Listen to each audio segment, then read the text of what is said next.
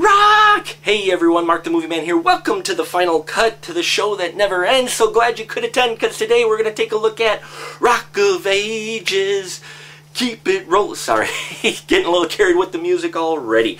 Now we get the story of just a small town girl coming to LA to make it big in the music business. She's a singer, and well, she ends up getting a job as a waitress at a bar that featured a lot of hard rockers, okay? Gave them their breaks, a very famous bar. Unfortunately, the hard rockin' saloon has fallen on hard times, and so they're hoping for the concert of Arsenal, their last concert, headed by Stacey Jacks, performing at the saloon will help pull them out of the red. Meanwhile, we've got the city boy who's bartending and working there, also an up-and-coming rocker, well, wanting to be rocker anyway, who falls in love with our Oklahoma girl. Meanwhile, the saloon is on a fight against the crusade that is being pushed against it by the mayor's wife, played by Catherine Zeta-Jones, who is uptight and wants to clean up the LA Strip, and you have the mayor who is kind of supporting her in the form of Bryan Cranston. Folks, this musical surprised me, okay? Where it started off as just kind of your cheesy little love story between two up-and-coming singers,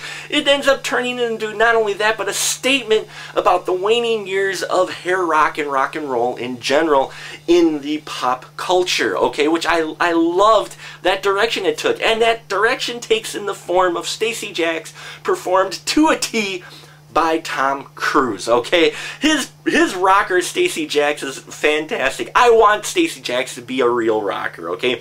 And Tom Cruise is proving he can carry a tune as well. Everybody here gets a chance to show off their pipes, and they all do very well. I liked Alec Baldwin's little piece in there, and Alec Baldwin and Russell Brand have this interesting scene in there, which definitely will probably keep people talking about for a while, alright? And then Mary J. Blige showing up in it as well. Oh, I love her voice, and she gets some great performances.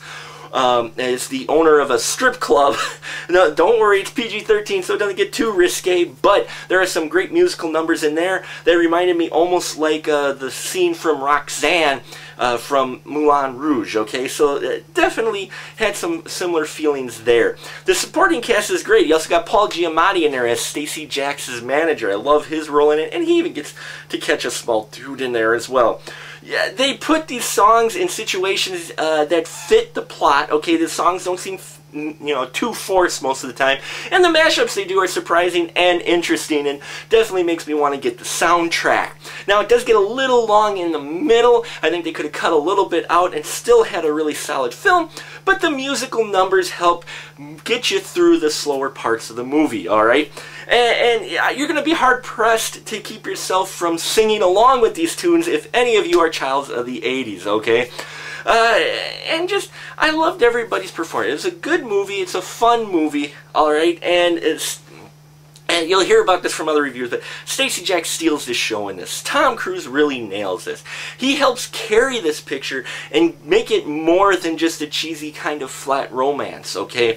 In this world of Glee, you may hear a few songs that you heard on Glee. No, they weren't first heard on Glee. These are all songs from the rockin' ages of music, and you definitely should check out Rock of Ages, okay? I gave it 3.5 stubs. Worth your time and money.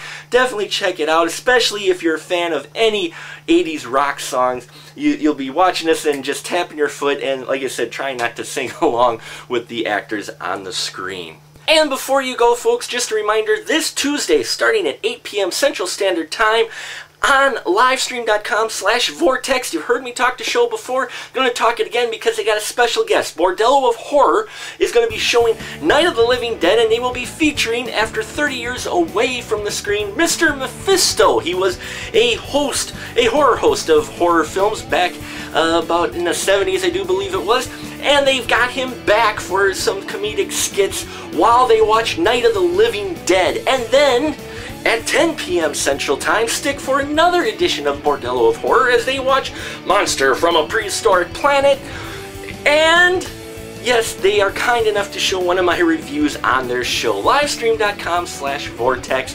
Check it out this Tuesday, starting at 8 p.m. The fun begins. They got a live chat going on with the people involved with the Vortex. A lot of great crew. Definitely check it out. And then I'll about do it for us here at Final Cut. Till next time, folks, keep that ticket stub.